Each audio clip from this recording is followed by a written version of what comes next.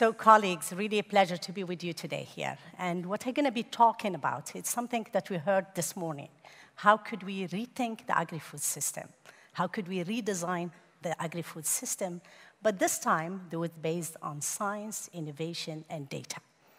And I want to start where we are right now.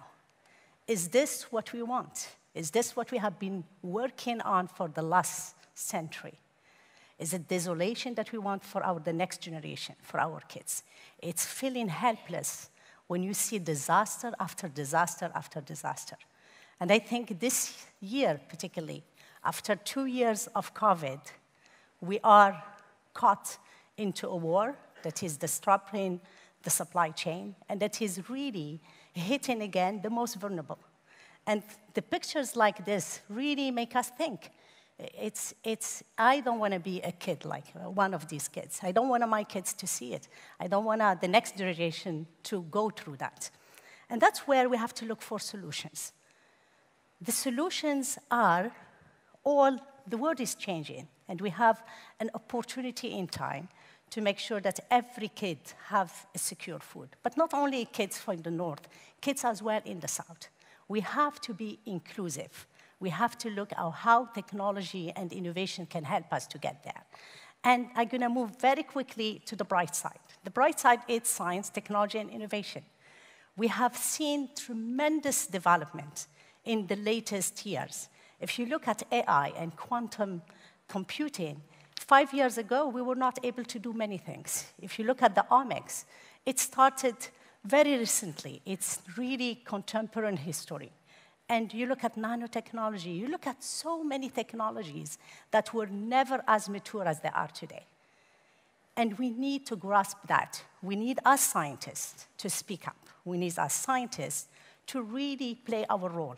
Because finally, we got food security and agri-food system everywhere.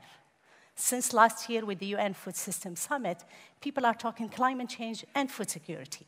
People are talking biodiversity, climate change, health, and agri-food system. So this is a window of opportunity for us to really use the best science. And as Liliane said, use it for all. This time, we cannot afford to leave people behind. And that's exactly what is encapsulated in the new strategic framework of FAO. So FAO started talking agri-food system 6, 7 years ago. But our strategic framework, it's all about transforming agri-food system. And the way we want to transform it is that we want at this time to make it more efficient.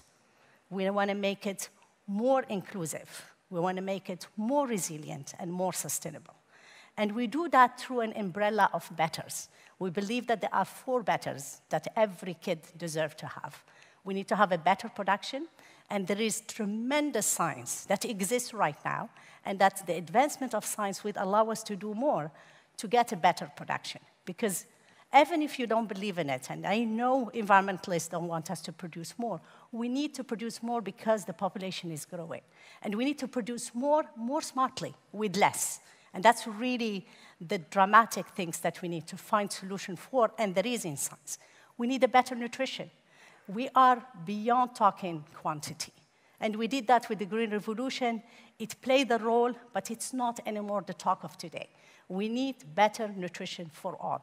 And for me, it hurts me. That's why I brought a lot of kids' picture, when I know that kids are not eating well, and that in the first 1,000 days, if they don't eat well, they are wasted forever. This is really something we have to stop. And we need a better environment again. Climate change is not anymore debated, it's a reality. And we need to produce better right now, keeping in mind the environmental footprint. And the last one, it's a better life. And better life for us as FAO, as a member organization that works with 194 countries, we want to make sure that this time farmers and small-scale producers have a better life and better livelihood. And what we have, if you look around the circle, we have accelerators. Accelerators are technology, innovation, data, and complement. And if you look at it closely, all of them need science. All of them requires a lot of science and a lot of innovation. And we do that keeping in mind gender, youth, inclusion, And all these things, we take them really at heart, and we are designing a program to make sure we address them. I want to take the example of the One Health, because it's very relevant to this conference. For the One Health, I mean, finally we understand that things is interconnected. Finally we say, yes, human health is connected to animal health, is connected to plant health. This is really a bit late to talk about it. So I'm very happy that food safety is taking the One Health approach, because that's the only way we can move forward. So the One Health approach has taken some time before people believed in it. I remember it was the first discussion with Canada and Australia and many in the European as well. But I'm very happy that we are coming to a point where we understand it, where we are pushing for it. And that's one of the areas, again, like food security, like malnutrition, where we need everybody to play a role. We need everybody to come on board, to believe in it. We need collaboration. We need advocacy. We need to share data. We need to share information, particularly with the South. We are on this planet. There is no boundaries. The boundaries are created by us. A virus or any microorganism doesn't stop because he doesn't have a passport or a visa. So we have to get outside the bubble that we have created and understand that ecosystems are created the way they are for a reason, and that nature takes over always. So we need really to bring that One Health approach and that interconnectedness in everything we do. And as an optimistic, I want to leave you with a message of hope. I think really scientists, more than ever now, need to speak up. We need really to make sure that we are heard, that we communicate very well with the scientists, of course, but also with policymakers and with the grand public. We can't let really the grand public listen in to the social media of people that have no clue what they are talking about. We need to step up, we need to speak up, we need to use science. Right now, I think we have technologies that can increase productivity in Africa. Why don't we do it? Right now, we have technologies that can multiply it by 5, 6, 7. We need to act. We can't wait more.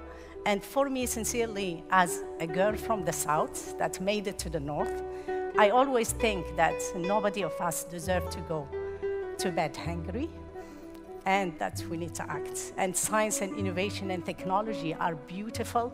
They were not created to be reserved to only some of us. They were created to really help people. Thank you very much.